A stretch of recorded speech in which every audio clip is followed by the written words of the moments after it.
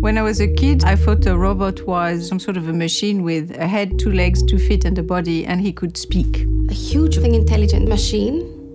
This kind of big metallic robot. My father would tell me stories of a robot helping the family at home, redoing your bed, cleaning the house. The robot had special functions, a very long telescopic arm. Making possible to break everything with a huge force or to run extremely fast. He would engage in fights, fighting injustice.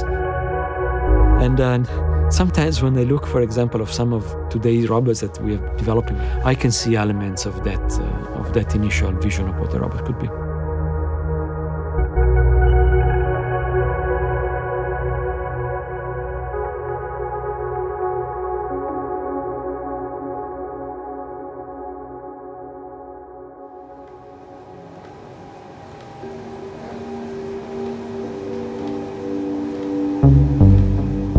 When people think about robots, probably they think of the classic Tin Man, a small humanoid robot.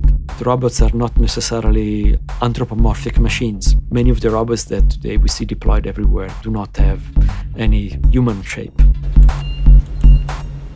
A robot is a machine that can perform a humanoid task. It should have motors, it should have some kind of brain, computer, and in this way support humans by doing service tasks, by lifting objects or lifting patient limbs as a rehabilitation robot.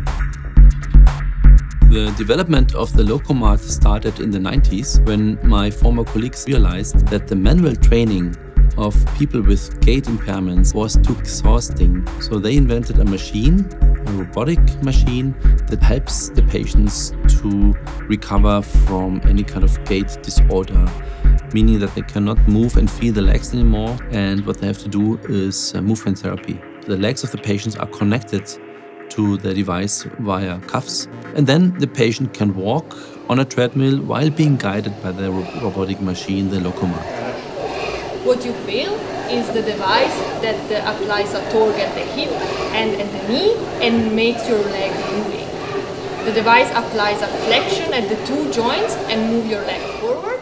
Robotics technologies have been used for a while to help people regain capability lost due to an accident or to some pathology. The problem with these machines, with these robots, is that they are bulky and they require a technician to operate them, and they are quite expensive.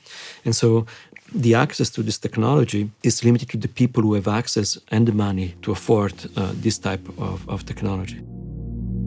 And so we asked ourselves, how can we take that technology and make it more democratic so that people can have their rehabilitation robot in their home?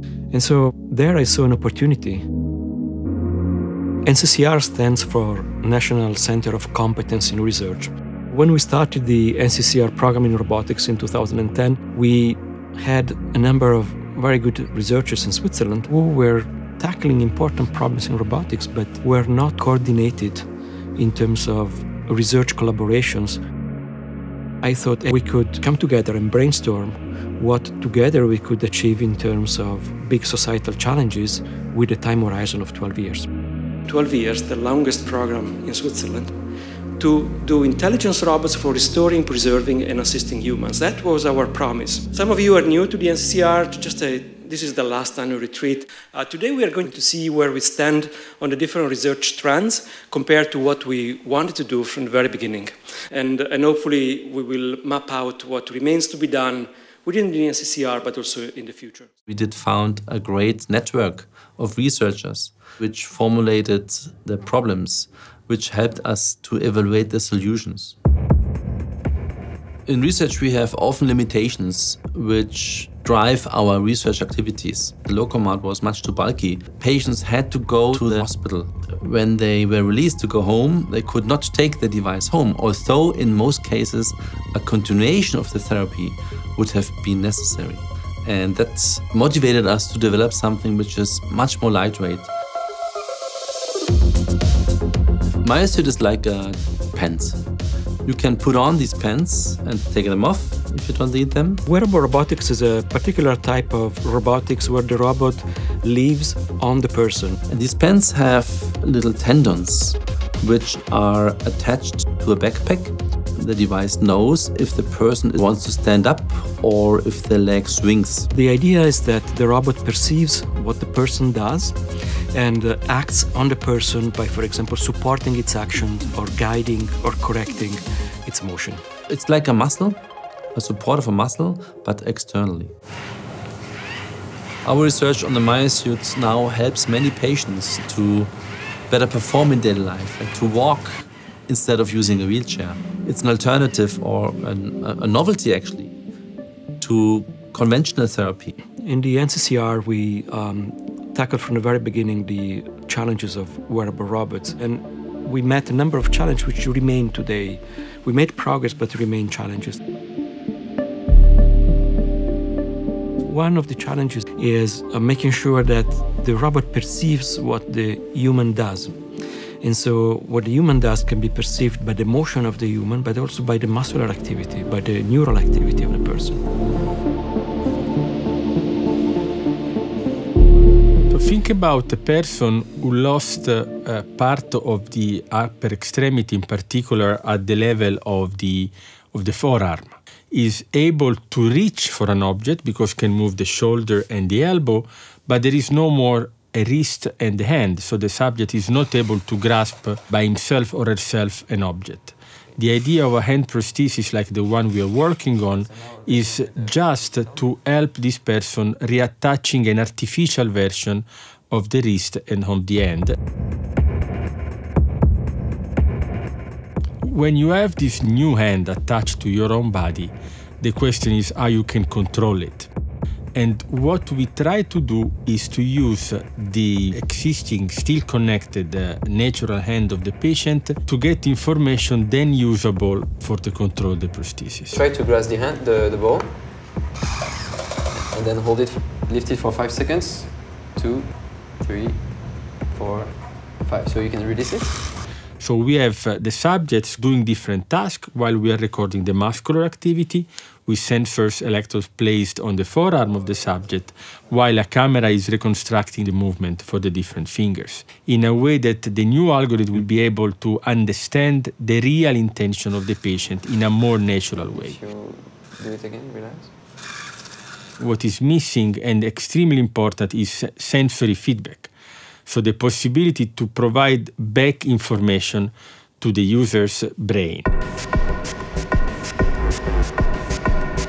Now, there is a very nice video of a very distinguished colleague of mine, Roland Johansson, showing that if you anesthetize the nerves of a healthy person and the person is not able to have the sensation of the position of the fingers, even lighting a match becomes impossible. Our skins are covered by thousands, millions of sensors per square centimeter. How can we pack the same amount of information into a flexible substrate that can comply, that can bend? We have soft tissues, we have muscles which are contracting, we have other tissues which are wobbling around. To cope with the softness of the human body, we needed also soft material to easily adapt to shape changes of the body. So having sensors that can stay on the person, can read the physiological and neural data without being too invasive and being natural is a big challenge.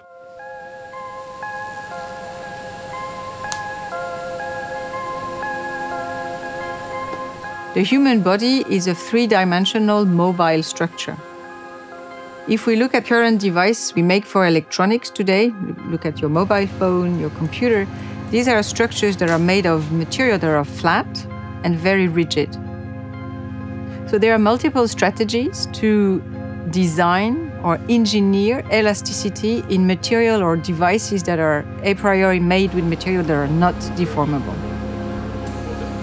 One first example is actually a well-known example, is the telephone cord. The telephone cord has this sort of helicoidal structure, and yet it's made of material that are really not deformable. So by doing a three-dimensional coil, you're able to stretch reversibly and relax the overall structure, so having it completely elastic, and yet made of material which are not deformable. The natural tactile sensors are extremely sophisticated and are embedded into, for example, our fingertip in a very effective way. So designing a device able to mimic and to substitute the same kind of performance is not easy. We decided to explore how to use liquid metal to form our stretchable conductors. Liquid metal are in a way the ultimate elastic conductor because they're very good electrical conductors, and they also can deform on demand because of their liquid format. And so we explored how to manipulate liquid gallium to form the sensors that we wanted to develop to put onto the skin. In order to form the pattern, we can use a stencil mask and then literally spray the liquid metal at the surface of our sample.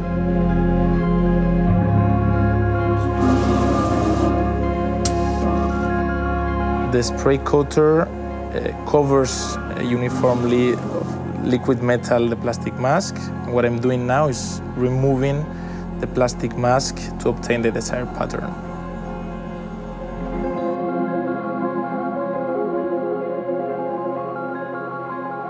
One of the advantages of what Stéphanie Lacour does is really the softness and the flexibility of air devices, which make them intrinsically, mechanically similar to the natural ones. This is very important because then they are easier to be integrated into hand prosthesis or exoskeletons. You can use a similar technology to have soft conductors to design implants that will be sufficiently soft to conform the curvilinear structure of the nervous system. So the brain, for example, has a lot of curves and lots of corrugation at its surface. When we use the soft conductors that we do in the lab, we can have devices and electrodes that are really nicely conforming and in good contact with the curved surface of the brain. We can do this for the brain, we can do this also for other portions of the nervous system, and in particular with the spinal cord.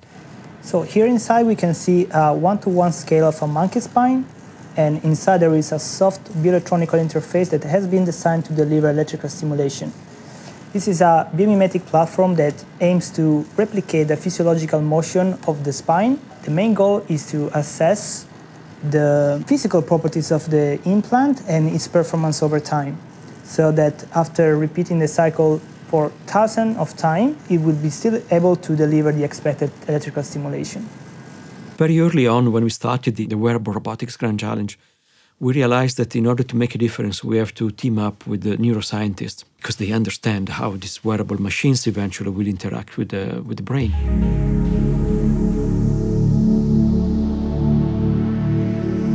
We were fortunate to have a colleague here at the EPFL, Grégoire Courtine, who was interested in making persons with spinal cord injuries walk again.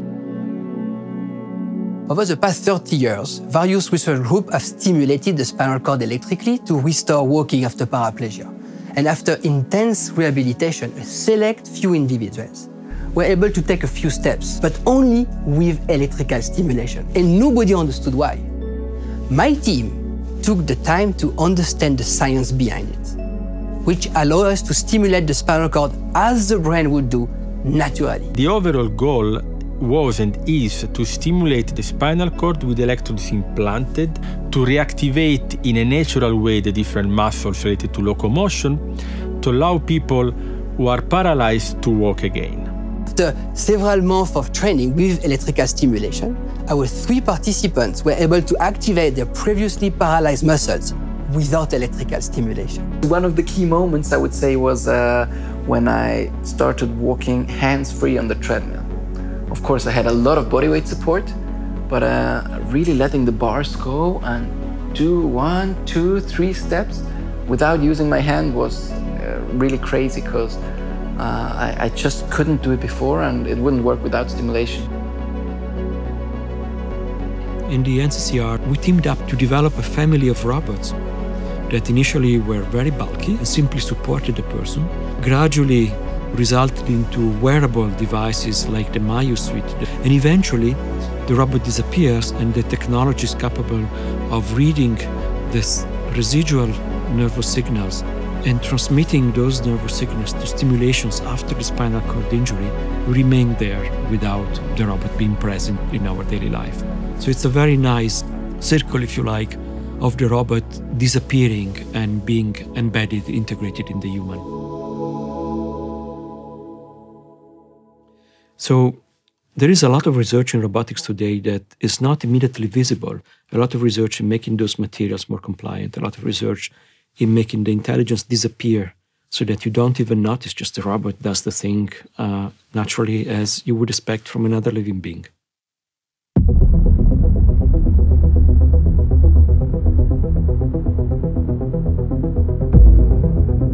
Animal is a quadruped robot. It is very strong to a point that it can actually lift several tens of kilos in addition to its own weight. The robot can operate on its own without any control by a human pilot. To do so, it has multiple sensors that allow the robot to actually perceive the environment, within which it can identify all the obstacles and compute a trajectory through the obstacles in order to reach a certain goal.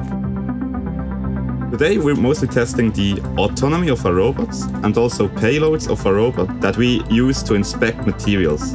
And the target is that we can, in the future, inspect materials on the moon, so resources that could be used to build infrastructure or for life support on the moon. How can a robot see? Well, you start with darkness. Black space, a three-dimensional space that has nothing inside. As soon as the camera captures the first frames, the first pixels, our algorithms, they are trying to encode this group of pixels so that you start grouping pixels together and say, all these pixels form a chair, all these pixels form a door. Basically trying to decode the situation in a similar way like we humans do, and well, the goal is always to do better, even more than that. Robotics is the field that deals with how we can make a machine perceive, move and act in a desirable manner. Rescue teams in Switzerland, they have special facilities that consist in villages with collapsed or semi-collapsed buildings where they can do training operations, for example, against fire or simulate various types of disaster situations. And they invited us to go to these training events. And when we looked around us, we noticed that there were no robots used by rescue teams. And so we said, that's where we can make a difference. How can we have robots that help out rescuers who go out in disaster areas, for example, after an earthquake, after big disasters like what happened in Fukushima? Legged robots that can go into unstructured and unexpected terrains, or even robots that can go into semi-collapsed buildings and see if there is a person needing help so that a human rescuer eventually gets there. Or robots that can not only walk but also go into flooded areas so they can be semi-amphibious. For us, it's important to have a big variability of robots to test. That's already... You get a different viewpoint from a walking robot, which is about knee height, and then the salamander, which is about at the height of your ankle. So every perspective has something different to tell you. But in the end, you do want these robots to realize that they are looking at the same scene from different perspectives. That's why we are working with a team of robots. A heterogeneous team of robots, ground robots and flying robots that can collaborate together in order to best address a rescue situation.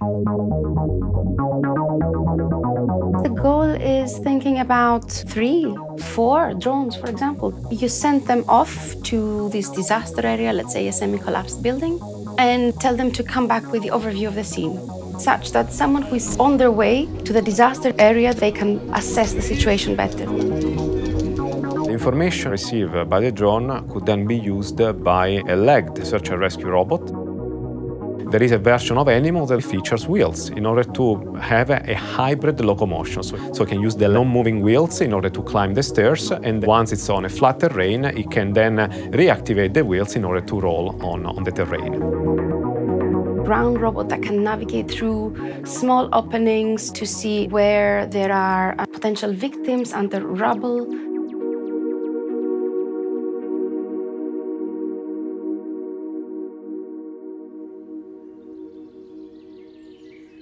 We actually decided to develop a rescue-legged robot within NCCR Robotics because the main tool that is used in all search and rescue operations around the world is actually a dog. Because dogs can squeeze through narrow apertures and then reach a survivor, a victim, very quickly, bringing water, bringing food, and especially bringing comfort. Of course, we are still far from having a legged robot that can achieve all the nice things that a dog can do in search and rescue, but it's just a matter of time. Certainly, nature is the main source of inspiration in order to make this dream a reality one day. When you compare today's robots with biological systems, independently of the shape and the function that the two have, you will see that robots tend to be brittle. At some point, there will be a part that breaks, that has to be replaced. At some point, they will get stuck. Instead, when you look at biological systems, they are amazingly resilient. Some time ago, I sent one of my students to film small flies that fly in very confined spaces. I was struck by the fact that these houseflies don't avoid all the objects, but they simply collide with the object, and their exoskeleton absorbs the collision and then bounces back, and the fly keeps flying. The gimbal drone is encapsulated by an outer spherical cage that can passively and freely rotate around the propellers. And this allowed us to fly this drone entirely autonomously, without visual perception, without complex intelligence, through a forest. Hitting the obstacles, hitting the trees, hitting the branches, the exoskeleton, just like the exoskeleton of insects, would simply absorb the collision, while the outer cage freely rotates around the inner propellers, and the drone flies through the forest and exits at the far end of the forest. So biological systems are, in a sense, the holy grail of robotics.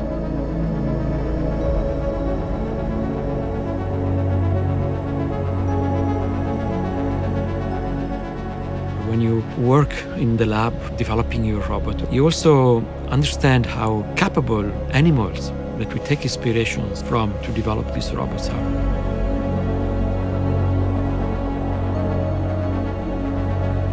And you start to reconsider how that we should be maybe more humble. And we should think of our position in the planet with other animals in a different way. We are not the emperors of this planet. We cannot simply do whatever we want. We are limited persons, and we can use technology to overcome and make this environment and this world better. The goal is to have robots able to assist in difficult or even impossible tasks. It's immediately evident that having robots to help out the rescuers, give them more information or locate victims is already very useful. But the possibilities of how robots can assist humans are endless. And I think it really helps to think about where we're putting humans in danger, where time is critical. In order to have an impact with robots in society, you cannot simply do research. When we started the NCCR research program, I always made sure that we had a portfolio of projects funded by the program, prototypes that we thought could one day become products. And some of them have been extremely successful, meaning that they have raised a lot of venture capital, they have hundreds of employees. One example is Robotics. They took the legged robot and they make a product that today can be used for inspection of oil platforms, where you need to send humans to do regular checks of the entire infrastructure. Flyability is a company that decided to commercialize our collision-resilient drone for inspection of industrial boilers or oil tankers. You can simply let the drone flying at temperatures that maybe a human could not possibly withstand, do very rapidly the inspection because the drone can be in contact with the surface, and then come back.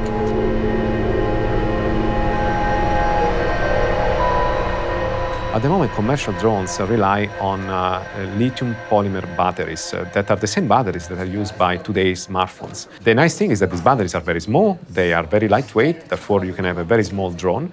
But the problem is that they only last for 20-30 minutes. And so a drone that can only fly for such little time cannot do much.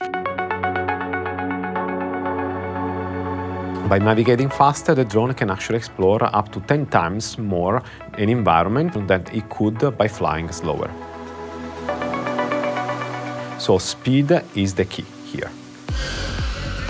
That's why we actually started developing some scenarios that will allow my research team to actually push the limits of vision-based navigation.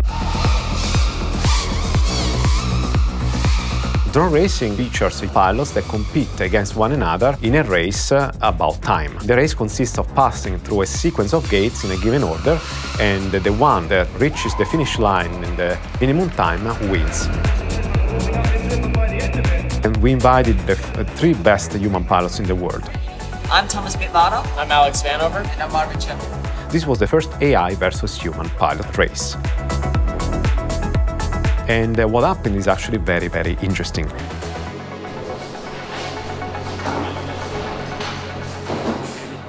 Both the AI drone and the human piloted drone were identical. Basically, if there was a difference, the main difference would come from the brain or from the algorithm. What I wanted to do is I wanted to be able to remove these plates without the arms just like falling off. So I created these little notches so that recalibrate always. At the beginning of a race, both the AI drone and the human drone are basically sitting on 2 podiums at the same distance from the first gate, and then when they hear the tone of start, they basically all lift from the podium. Human pilots control drones through a remote controller and a headset. This headset contains a display that receives the images from the camera on board the drone. The human brain analyzes the images and decides basically how to steer the drone through the racetrack.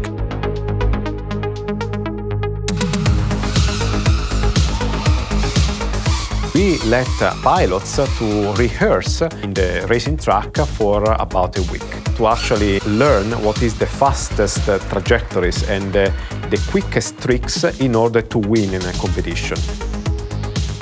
My team builds an internal three-dimensional map of the environment in simulation. So in simulation, our AI attempts to fly random trajectories. It will find the one trajectory that will be the fastest one. After the AI drone has taken off, it's completely autonomous. Use its own camera to make sure that it follows a trajectory accurately through all these waypoints. So by just using a camera, no GPS.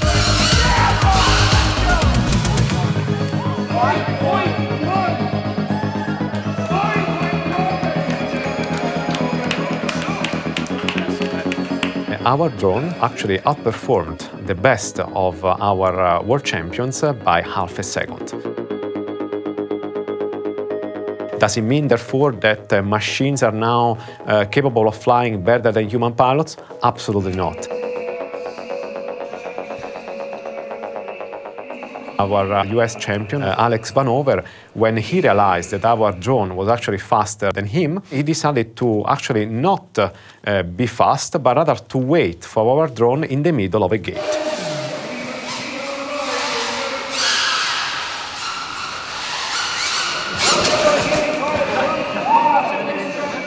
And then what happened is that our drone just hit his drone, and they both crashed onto the floor. However, Alex Vanover was able to recover and therefore finish the race, although with a very slow speed, while our drone was completely broken on the floor.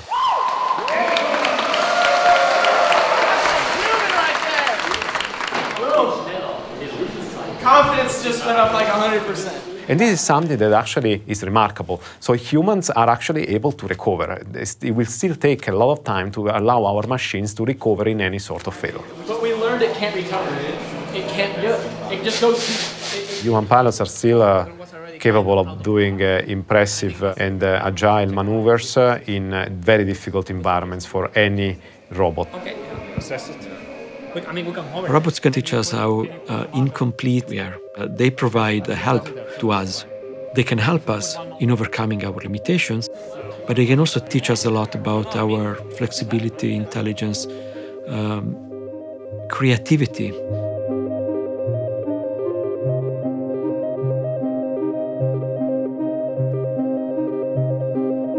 So we took kids and we say, do you see this robot?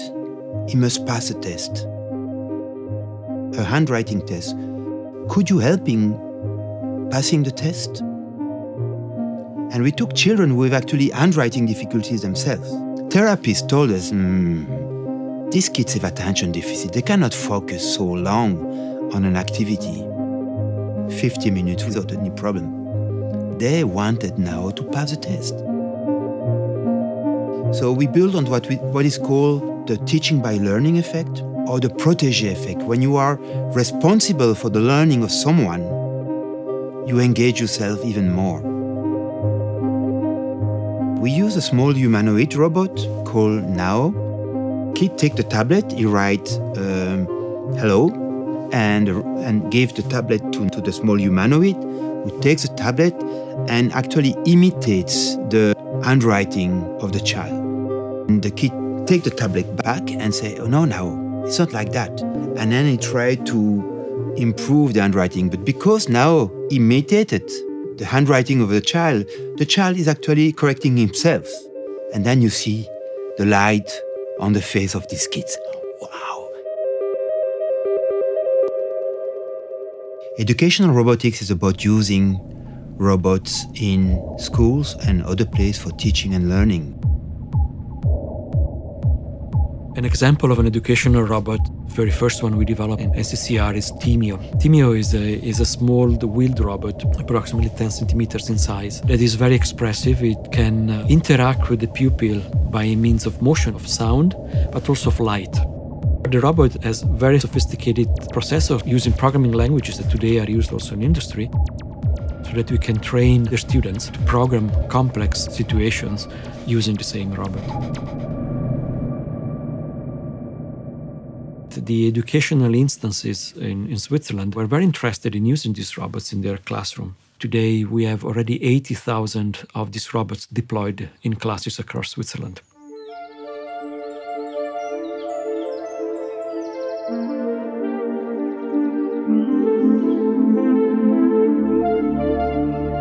There is sometimes the fear that the robot will be there to change ways in which a school and education is done nowadays. But this is not the case. Anyone who sees a robot will see that this robot is never going to be able to replace a teacher. But it's there to offer new possibilities to the teacher. For example, to create interactions between students that would not be possible over a book, for example. If you go to school with a pen and a notebook, you can use your pen in many activities, but you will have one notebook for mathematics, one notebook for German, one notebook for history, and so on and so on. Could we do the same? Could we invent a robot that can be used for different learning activities by using different pieces of paper? Cellular came from the observation that many robots are basically designed for some specific learning activities. No school can afford a robot for a single learning activity. And so instead of programming the robot by connecting it to a computer and sending the program to the robot, you could simply draw situations on a piece of paper. You would put the robot on this piece of paper, and the robot would read, thanks to the sensors and the artificial intelligence, what the environment is, and would do different behaviors.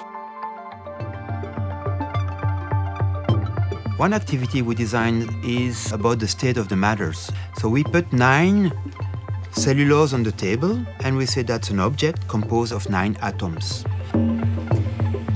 So now on which state we are? On the solid state. What do we expect from atoms in a solid state? To stay together. Okay.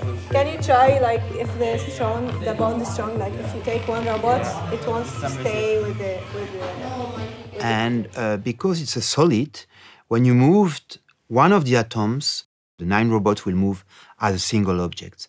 And then if you input some energy, the color will change, indicating the energy level, and the agitation of the other robots will increase. And at the end, you will have a loosely coupled set of atoms that represent a liquid. And if you put even more energy, at the end, it will be a gas. The other interesting novelty of cellular was that it would provide what we call in robotics haptic feedback. It means that as you touch the robot reacts to you by vibrations or by motion. This is a very intuitive way in which we interact with the environment, and a pupil can intuitively feel concepts like attraction of planets, for example, repulsion.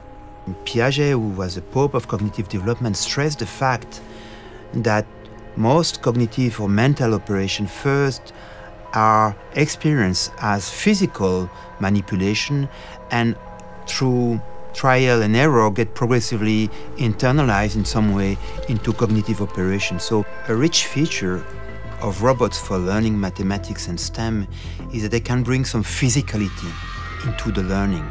You can make it concrete, you can make the manipulation concrete. It's not the robot per se that will do that, it's the quality of the activity that kids will perform with this robot.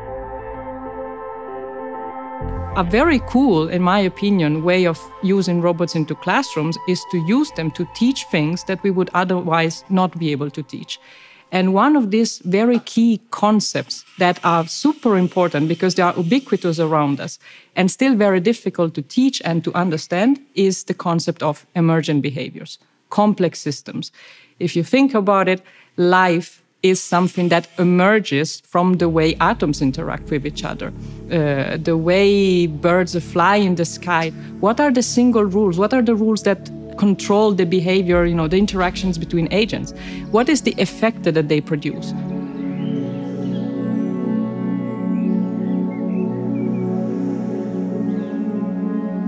Now, this morning, it's the beginning of the fall, so you see hundreds of these birds, and they fly together. They have this distributed behavior where probably every bird tries to avoid a collision from his neighbor, but also try to be close enough from the neighbor to be able to fly long distances.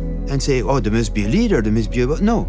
This collective behavior of a swarm is something quite interesting to understand, and in modern computer science is very important. So the idea that very complex patterns, very complex behaviors can emerge when there is no leader, no one deciding for everyone else. Small rules, simple rules, and spontaneously generate these complex patterns. This is a knowledge that is very useful to keep with ourselves when we are looking at nature, for example, when we are looking at the many phenomena around us. We can also create activities that, for example, require different skills, different talents, and show how the union of these different capabilities and sensibilities brings forward better solutions. So robots can be used as a way to show the importance of diversity and the importance of seeing differences not as something negative, but actually something positive. So in this sense, I think that educational robots can help tackle and overcome gender differences, but also more broadly all sorts of differences and stereotypes that affect our societies. If you enter any classroom of an engineering university program, you will see very few women. And the problem is even more serious for robotics. And the question is why? So that's clearly a problem. One thing I've observed during the 12 years of the NCCR was the enthusiasm that people have had to share their work and share their work with a very large public. And this gave the opportunity also for the public to see that research in robotics and research in general can be conducted by women and men equally. And so I think that's an important message that we're able to convey. Because it means that by empowering teachers, also primary school teachers are incidentally typically women. So by empowering them to teach educational robotics, we are actually improving the perception that girls have in robotics and therefore mitigating very effectively, possibly, the biases that they have. I do hope that, when This generation that is being taught today, and they're playing with moving platforms that they can program, and they can see how code can become something that something creative, then I think that we are also building the next generation of engineers, that they're going to go into their engineering degrees, and they're not going to be like 1 in 50 that I was, you know? Over the past 12 years, we have been developing a number of robots and tackling scientific and technological challenges. But also what we have done is that we have created a community in Switzerland that brings together experienced people like professors and young researchers, PhD students, postdocs, and even students, master students. The science we did in the NCCR was done by young researchers, by master students, by PhD students. In this way, we are educating a new generation of scientists. It's probably one of the outcomes that is less visible, but is, I think, one of those outcomes that will leave long-lasting effects in the future generation of professors, entrepreneurs, and students. The main advantage of NCCR Robotics has been to create a consortium of different researchers coming from different fields all together.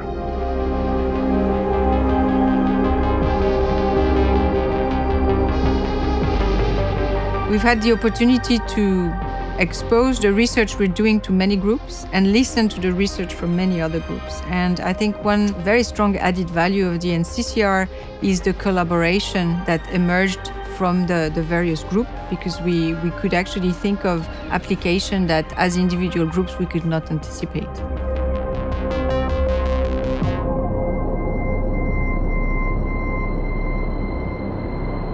The NCCR Robotics was extremely important for me because at the very end, during the last 4 years, helped me starting the third arm project. A project which is extremely futuristic and scientifically challenging. We are intrinsically designed to control 2 arms with our brain. Can we control more than 2? Robots and robotics literally come out of the imagination of humans. It's something that evokes ideas into us, so based on what we've read, based on what we've seen in movies. Everybody, or many people, dreams of flying. How could a human become a drone and fly with her own body, as if she was a drone? At the same time, with every robot that we create and that we bring to people, we also affect back their perception and their expectations and their ideas about robots. So I see this process of mutual influencing between human imagination and the capabilities of a robotics engineer as a very interesting co-creation process. And I'm very curious to see what we together will be able to invent in the robotics in the coming years. The cost of not continuing robotics research is devastating if you think about where we can go. If we don't continue research on robotics, others will do. And those who will do it might not have the same intention as we do. So if we want to have robotics for the good of the society, we better keep some energy invested in designing robots and robotic activities that serve the good of humanity.